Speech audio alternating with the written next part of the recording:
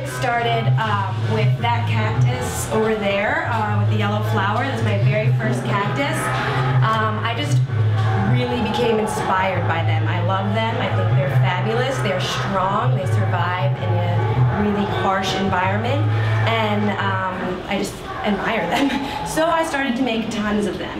And then last fall, I started an independent study project with Peter Morgan, a claymation project. This is actually the second film. This was this semester.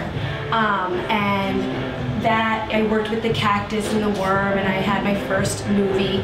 And so at the end of last semester, I had cactus, metal monsters, and a movie.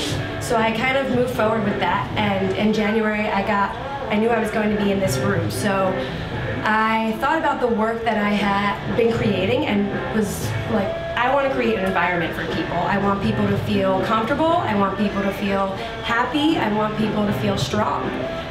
So that's basically where what I tried to do. So I developed the cactus more. I wanted them to be silly because there are these bright, bright glazes, but then these traditional terracotta pots. So, and then with the monsters, I took Mark's metal sculpture class and started to weld. I don't know where these came from. My imagination, really.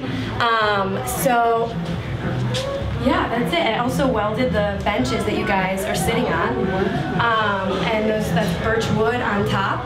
I wanted to add to the environment by creating, you don't realize necessarily that I also made the benches, so I kind of had this balance of functional art and something in your house that you would see, as well as this surrounding, like, all this nonsense going on.